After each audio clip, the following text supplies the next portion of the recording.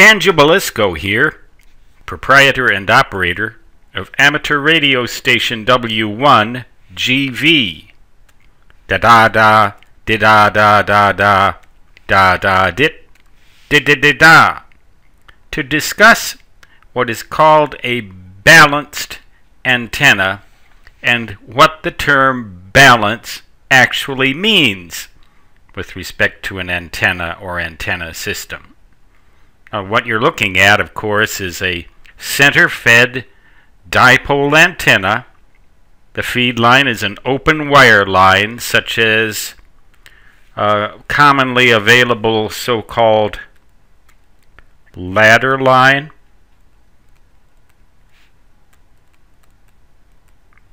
You've seen that kind of thing. That's the feed line. The antenna is a dipole, center-fed. L is the length of one side. L is the length of the other side. 90-degree angles here.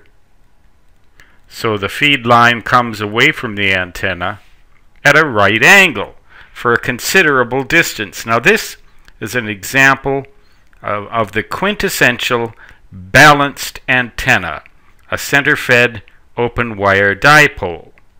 The RF currents flow like this.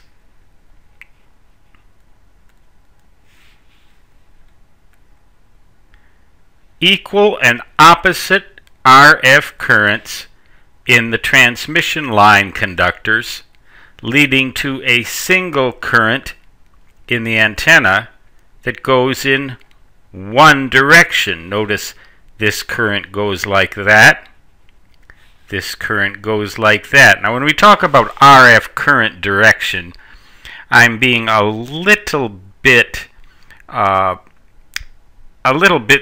vague when I talk about that. Not quite technically perfect, but the idea being that at any given instant in time, at every point along this line, the currents, the RF currents, flow in opposite directions with equal intensity, resulting in the traditional dipole current. That is a quintessential balanced antenna. It's balanced because the two sides of the antenna are exact mirror images of each other. They're identical, but in opposite directions. So that is what a balanced antenna is. What you may notice, and that is the simplest explanation, the simplest type of balanced antenna. There are others, but this is the simplest example of a balanced antenna that I can show you.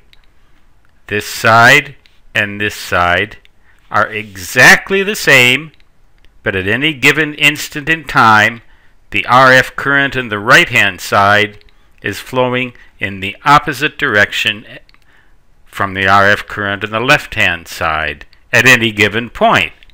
You sort of get what I'm talking about, don't you? You look at yourself in the mirror, you see a mirror image of yourself. It looks just like you, but backwards.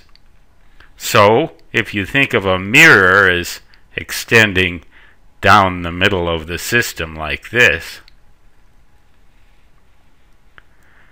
then if you look at yourself from the left, you'll see yourself in the right, just exactly reversed.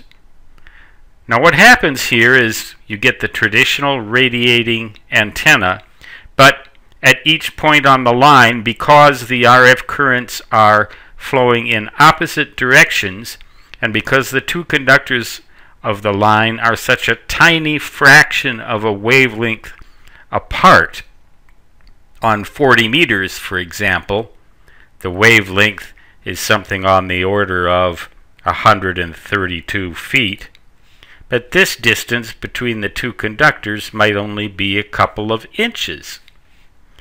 At most, sometimes up to 4 or 5 or 6 inches, but rarely. But that's still a very tiny fraction of 132 feet.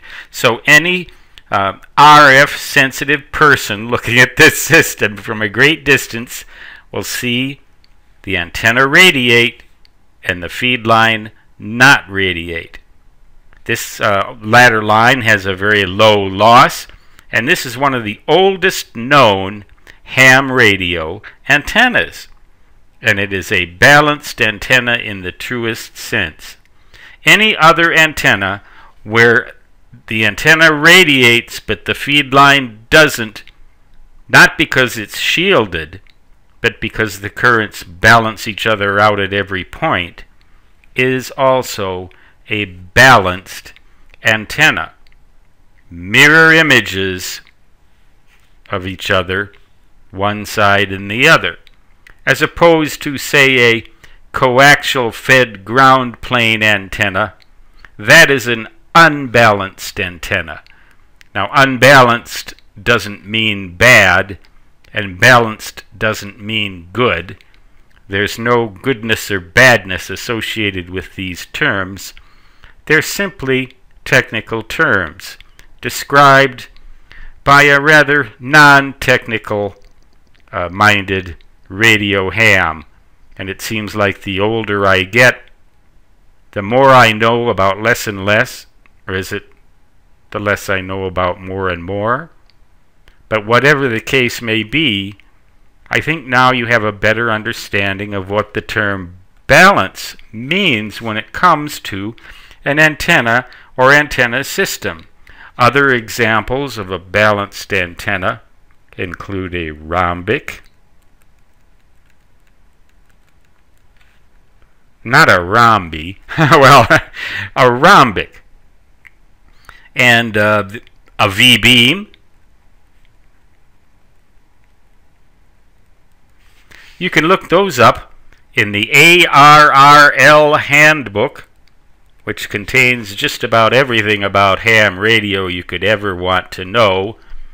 And to prove it, you could knock some sense into somebody just by clobbering them over the head with one of the things. It probably weighs 10 pounds. The ARRL publishes the best stuff on the market for ham radio, and I recommend in particular the ARRL handbook, published and updated every year. When I was in the technical department at ARRL headquarters, they wanted to make me so-called handbook editor. Oh God, I sure am glad I didn't try to take on that job. If you think I'm nuts now, there's no comparison to what I'd be in a case like that. But that is the W1GV Whiskey 1 Good Vibrations simplistic explanation of a very simplistic concept. Balance in an antenna system. Did you learn anything at all, or did you just listen to some old coot with a 2-letter call sign yammering away again? In any case, I will now say 73, which means best regards in ham radio jargon, and so long, which means, in my native ham radio language, da-da-da-da-da-da.